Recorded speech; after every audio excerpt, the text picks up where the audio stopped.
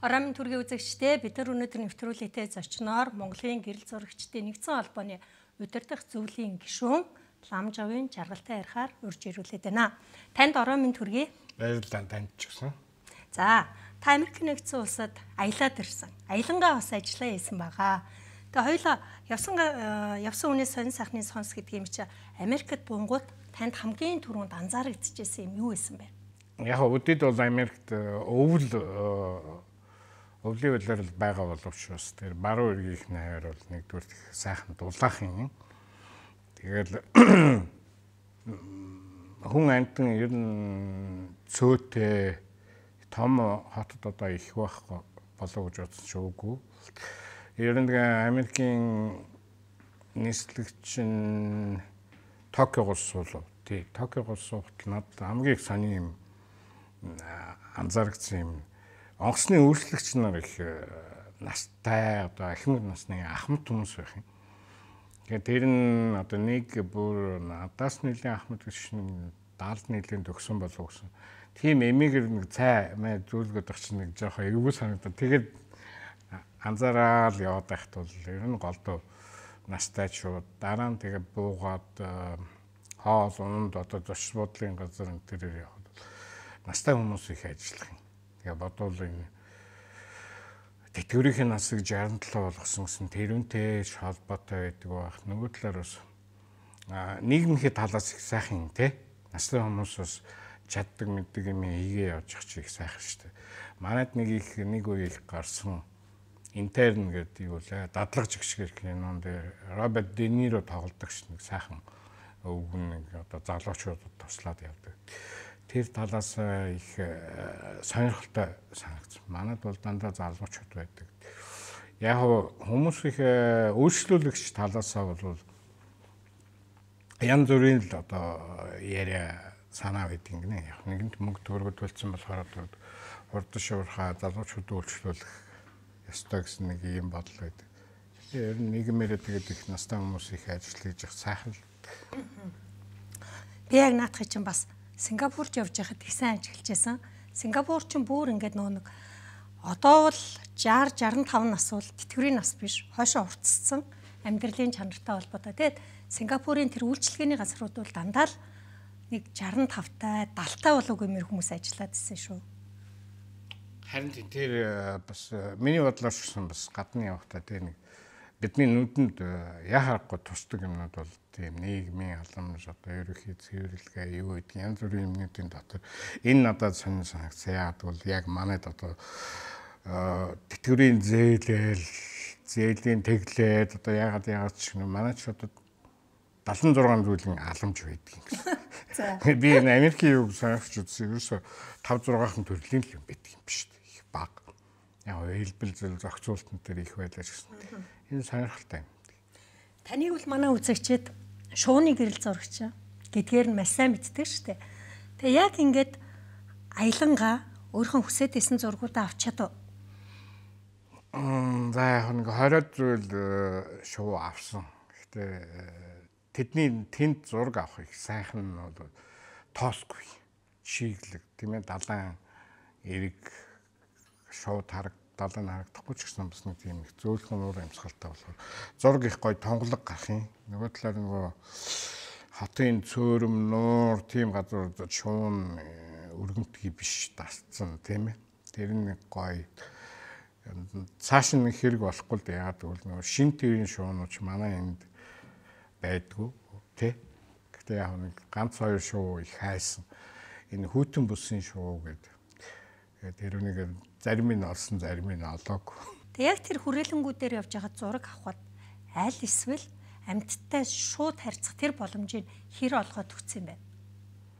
Тэр нэг сайхан зүгээр хотын одоо нийтийн паркуудын цөөрөм нуураар бол тэр шуу буух, дээшлэх одоо юу гэдэг тэр байх газрын нэг сайхан тогтчуулаад өгсөн болохоор байх юм. Нөгөө талаас нэг тийм ич хоол энэ төр тавьж өгөөд хооллоод байдаг болохоор шуунууд нь хүнээс үргэхээ болцсон. Тэрүүгээр нэг хөөцөлтөд үргэгээд хантамж байх шүү дээ. Зураг авах талаасаа их гоё. Гэхдээ манай Монголд бол бас их илүү тал байдаг юм шиг санагдлаа. Яг бол манайх чинь дандаа зэрлэг тийм ээ. Онгон байгальд байгаа шууд гэдэг чинь өөрийнхөө хөдөлгөөнтэй золбоотой одоо юу гэдэг авахд тиймэрлэг авахд хэцүү болохоор тэр нь илүү байдаг баг. Тийм ч учраас гадныхын их ирдэг байх гэж бодлоо. Яг өөрийнхөө сонирхсон тэр гудамжийг, хүмүүсийн зургийг эсвэл одоо шууныхаа зургийг авах гэхээр боломж олцсон хэр байх юм? Шууны зурганд бол ёстой сайхан. Ямар ч одоо юу гэдэг саад дотгор байхгүй ойртож болно. Харин гудамжны хүний тийм зураг авах гэхээр тэр ерөөсө болохгүй. Яг тэгвэл одоо Америкчуудын тэр одоо янз бүрийн өнгө арьстай янз бүрийн ажил хийж байгаа баян ядуу аль нь ч байсан. Тэнд нэг тийм ардчлалын гэдэг юм уу, хувь хүний эрхчлөөний гэдэг юм уу мэдрэмж айгүй өндөр юм. Тэг ингээ хажууд ирээд одоо суу энэ тэргээ хоолны газар ингэх юм бол зүгээр ингэхтэлтэйгээ болоо. Ямар ч маргаан байхгүй. Гудамжинд зураг авах гэхээр тэгэхээр нэг тийм одоо тэр хязгаар нь хаана гэдэг тэр хүн шиг сайн мэдж чинь бусдад сайн мэдж чинь тийм ээ. Тэгэхээр би чамд одоо юу гэдэг нь өөрийн шаамблан 50 байдал садаа болоогүй бол би тэр хүний хувийн орчин руу ерөөсөө орохгүй. Тэр айгүй зураг авах гэж би бүр хэд оролцсон айгүй хэцүү юм бэл. Тэгээ орхисон л доо. Айгүй л цагдаа дуудагдах баг. Харин тий. Тэр хүн миний зургийг зөвшөөрлгүй авчин гэх юм бол би шууд торгуул төлөөл тэгээд ямар нэг юмд явна тий. Ер нь нэг Америкчуудын тэр байгаа байдал нэг тийм чөлөөтэй бие илэрхийлсэн ямар ч байсан бусдын орон зай эрх чөлөө одоо юу гэдгийг тийм юм руу халдахгүй ойртохгүй байгаа нь тэр бол өстой манайд үнэхээр их хэрэгтэй юм байна. Бид нар хүний эрх гэдгийг тий хязгаар наанд дуусч гинэ гэдгийг л мэдж авах хэрэгтэй юм байна гэд надад санагдсан. Та яг өмнө явахын өмнө чинь ингээ аялын төлөвлөгөө гаргаж байгаа шүү дээ. За, ийм шувууг ингээ зургийг авандаа гэд бодчихсон шуудаасаа ямар шууны зургийг авч чадсан бэ? Одоо Калифорний нутагт байдаг, өвлийн цагт байдаг шууд гэд судалж үзсэн л дээ зураг мөрг. Энээс энийг харж байсан. Энээс яг тэгээд нэг 70-80 шуунаас нэг 20-30 буулгасан тий. Болооч тий. Их олон шууны зураг авсан юм шүү. Гэхдээ нэг тий яг тэгээд шууны зурагч чинь айгүй шуналтай байдаг шүү дээ. Гэхдээ яг та Сан Францискод бас очсон байгаа. Тэнд юу н анзаараад хахад тэр хотын тогтчлт далайн эргийн хот шүү дээ тий. Бүр энийг нэрэн бид нар хөгжүүлдэ санаа аваад тусгачмаар юм байна гэдэг шин санаа юутай ирв? Тийм яг далайн эргээр дангасан эрг дагуу юм эсвэл тэр Сан Францискогийн булангийн одоо яг эрг дагуу тийм байршил сайтай газрууд бол дандаа хувийн их үнэтэй тийм хувийн байрууд байх. Одоо манайхан хаус гэж ярьдаг шүү дээ. Эдлэн газрууд болцсон тийм. Тэрүүгээр нь их явцсан ч зүгээр хотын төвөөр л голдуу явсан л да. Тэнд очиод явах чинь бол би бол нэг хүнд дараа удалгүй шиг яваа гэж бодоод метро автобусаар их явдаг. Метроны систем бол Европын тэрийг бодвол Японыг бодвол хамаагүй бага ганц хоёрхан шугамтай. Харин автобус бол маш сайн. Автобус бол маш цэвэрхэн тэгээд ихтэй тэр цэвэрлэгээ юу хийж байгаа тэр нэг сайн. Том хотоор явахаар чинь ингээд нэг тэдний чинь нөгөө жижиг Бангладеш, жижиг Хятад, Chinatown, жижиг Корея тэр гэдэг ингээд автобусанд нэг цаг явахад бол тэгээд бараг нэлээд том орнуудаар яваад байгаа юм шиг хүмүүс нь ингээд буугаал зарчигдсан. Тэрэн цааны цааш дихтэй болцсон юм байна. Тийм болохоор хотын ерөнхийд төрх нь яг манайхас бол барилгаж байгаа л да энэ тэр юм бол манайхас юу ч хэлт юм. Манайх бол хамаагүй хурдан хөгжиж байгаа юм байна, тийм ээ. 10-20 жилийн дотор энэ хотын төв өндөр том байшингууд гарч ирэл. Ер нь дэгдэх штэ хотод чинь танихгүй газар их болцсон. Тэнд бол ерөнхийд төрх нь байна. Би нэг Сан Франциско 30-ад жилийн өмнө очижсэн айдлаар ерөнхийд төрх нь байна. Гэхдээ тэр үеийнхээс жоохон бохирдуу тийм болцсон юм уу санагдав. Сая яг энэ коронавирусын өмнөх За яг нөгөө хөл хорой морой гэдгийг өмнөхөн ирсэн шүү дээ. Таныг яг Америкт байж байгаад энэ талаарх мэдээлэл хүмүүсийнх нь хандлага одоо бол тэгээд Азийнхнаас жоохон ингээ бэргээд байгаа гэл би бас дуул сонсчихсан ганц хоёр хүмүүсээс байдал яг ямар байх вэ? Тий азар би энэ юунаас өмнө ороод гарч ирсэн ам молц орж ирсэн л дээ. Ерөнхийдөө юугаар бол тэнд нэг тийм их бүр хүний одоо ингээ хэвшил дадал бүр ингээ цуснд нь орсон юм бол ялгуурлах үзэл гэж байхгүй байна. Хар шар цагаан одоо тийм янз бүрийн хүмүүс юм. Энэ дөрөвний нэг хэллэгч насаар ялгуурлахгүй, арьс өнгөөр ялгуурлахгүй, байга байдлаар ялгуурлахгүй гэсэн юм айгүй өвчтэй. Харин тэр үйлчлэгээний газрууд бол шинэ юм бол надад санагдсан шинэ юм бол тэр одоо энэ газар манайх бол одоо танд үйлчлэгээ үзүүлэхээс татгалзах хэрэгтэй шүү гэд бичсэн байх юм. Тэр нь одоо мансуурсан, сохтуу эсвэл одоо ямар нэгэн тийм нийтийн газар бие авч явж чадахгүй гэхээр тийм хүмүүстэй тэгдэг болтой. Тэгэхээр тийм юмыг хэвшүүлэхэд ингээд хилцүүлэг болд юм байна. Сонин одоо телевиз олон нийтээр баахан яриад нэлээд хэдэн сар бол тэгэл сүулдэ тогтоод авдаг.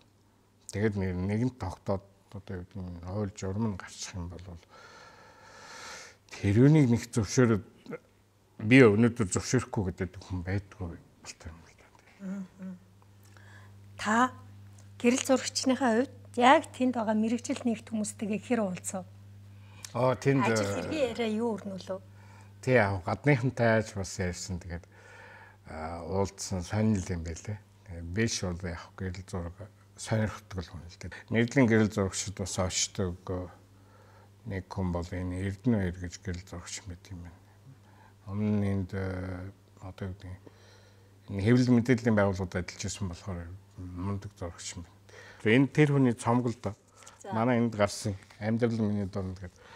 Энэ дээр одоо энэ 10 жилийн өмнө орсон дөрвөл энэ тэнд төрсэн анхны Америкийн монголууд. Одоо эдгээр чинь баг Америк иргэд байгаа тий Америкийн иргэд. Тэгээд тэндээ төрсөн. Тэгээ одоо энэ чинь одоо манай говийн нэг Бахан аймгийн хэмжээний хүн ам биш шүү дээ. 30 мянга гэдэг чинь тий. Тэгээд тэр хүмүүсийн ингээ хүүхдүүд шинээр босч байна ингээд. Тэгээ ийм хүүхдүүдээс нэг 2 3 тань би зориуд ярьж таарсан. Альд Эрдэнэ хоёрын бүгдээр монголоор айгуу сайхан ярина. Айгуу гоё тий. 8 настай ч 20 настай ч цэвэрхэн монголоор гадны үг холихгүй ярина гэдэг чинь бас сайхан шүү дээ. Тэгээ энэ аав ээжийнх нь хичээл зүтгэл баха. Аав ээжийнх ч байна. Ер нь тэгдэг гэж байна. Ер нь монгол хэл гайгүй гэж байна. Тэгээ янз янз л байх л. Тэгээ нэг ийм сайхан их өөдрөг сэтгэлтэй тий монголчуудынхаа тухай, аяллаа тухай их сайхан өөдрөг сэтгэлдээ бас ширлэг. Гой гой зураг болгох юм байна. Тэгээ тэр бас макро зураг авдаг цалмон ярьж уулзсан. Залуучуудтай уулзах. Одоо явахтай тэр хүмүүс маань бол гэрэл зураг аваад ингээд чөлөөтэй байх юу н багассан. Тэнд ер нь тэгээ бүгдээр л адил хийж штэ нэгтгэс тавдаг. Сошиалд ороод байгаа хүн ер нь айгүй бага юм биш штэ тий. Тэнд танилцсан эдэн найзуудын юг харж хат бол хагсан бүтсэн адил өчигдөр уржигдтөр л орж харагдсан л ганц нэг өөр юм байхгүй. Одоо манайхан чи бүр дэлгэцнээс хамааралтай болсон шүү дээ. Тэгээ энэ Азийн орнууд ч гэсэн явж байхад хятадтай ч гэсэн байнгын л утас, таблет оролдоотой л явдаг шүү дээ. Америкт энэ байдал юу нөхөр байх юм? Эсэргээр байна уу? За тийм юм а. Гэхдээ манай энд ч юм уу Аз энэ тэрийг бодвол арай бага юм шиг санагдсан. За автобусанд бол мерсээр хүн харагдчихл байна. Харин нэг сонирхолтой юм тэр машин барьж байхдаа утсаар ярина тэр утсаар оролдоно гэдэг бол ёстой хатуу юм. Ёстой байхгүй. Өмнө явж ирсэн нэг машиныг цагдаа ханаас шин цагдаа нэрсээ харагдахгүй байсан гэдгэн гарч ирэл нэг мотоциклтай цагдаа. Тэгээд шууд замын хажуу руу шахаж зогсоол дор нь арах хэмжээ авдаг ингээд тэгжлийн хамт явж ирсэн даа. Утсаар ярьсан бол $75 гэлөө ихний удаа шууд дараачих нь 1000 гэлөө 2000 гэлөө. Тэг ямар ч маргах юм байхгүй. Тэгээ хуулийн үйлчлэлнийг хурдан. Тэгээ янз бүрийн найраа байхгүй, янз бүрийн худлаа хүний юм яриад тоочод байхгүй. Тэр нь ёстой айгу сайхан юм. Годомжинд нус цэр хайна гэдэг бол бүр байхгүй.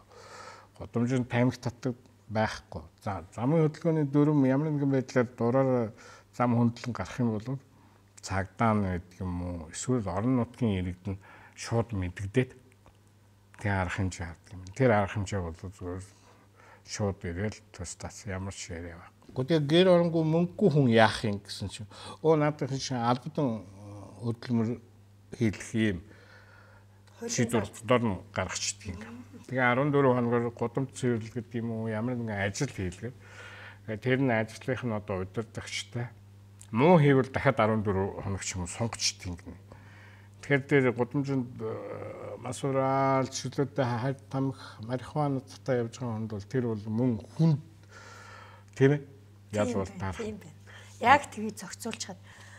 Хоёлаа сая жоохон бараа имэрчлээ шүү дээ. Тэгвэл яг манай монгол залуучуудаас тэнд их амжилттай сайн ажиллаад за тэгээд эрхэлсэн ажилдаа өөрийн гэсэн яг юм бизнестэй болцсон ч юм уу сайн үн цэнтэй мэрэгчлэн болцсон тийм хүмүүстэй уулзуу та.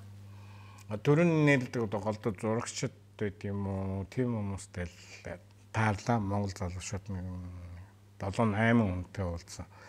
Амралтын өдрүүдээр л нэг таарад хамт яваад. Тэгээ анзаарч байгаа юм бол энэ монголчууд чинь нэгдүгээр их ажилласан тийм ээ. Юмн дээр хүрэхээр их ажилласан. Хоёрдугаар одоо монгол хүний нэг чанар байдаг шүү дээ. Одоо хүнд муугаа үзүүлэхгүй тий ядарч байгаа зовж байгаагаа харуулахгүй.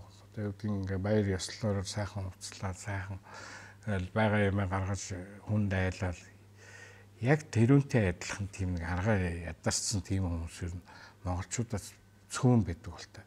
Ажил байдлыг харахад бол эндээс очиод сүүлийн үед очисон ч гэдэг юм уу эхлээд жоохон бодолтын гинэ. Яваа цагаа барихгүй алга болол худлаа үнийн яриад мөнгө зээлээл тийм ээ би бинээс тэрнээс нэг 15 20 жил болцсон хүмүүс бол их монгол хүний нэг байдаг тийм нэг сайхан тайван айдуу уужуу тийм юм дээр нь их сайхан уриалгахан тэгээ их сайхан тогтун хүмүүс болчт юм. Ажил хөдөлмөр эрхлээд өөр аргаар амьдрах халамж байхгүй чинь тийм. Тийм болохоор өөрсдийнхөө замыг олдсон, зорилгоо зөв тодорхойлсон, хөлөө олдсон тийм юм. Эсвэл айгүй бахархмар, айгүй гоё. Илүү дутуу юм байхгүй, өнгөр сагсуураад байх юм байхгүй. Үг яриандаа л гэхэд одоо манай энд бол залуучууд айгүй их англи үг хэрэгэлдэг штэ. Болсон болоогүй. Тим юм байхгүй, бүр огт байхгүй.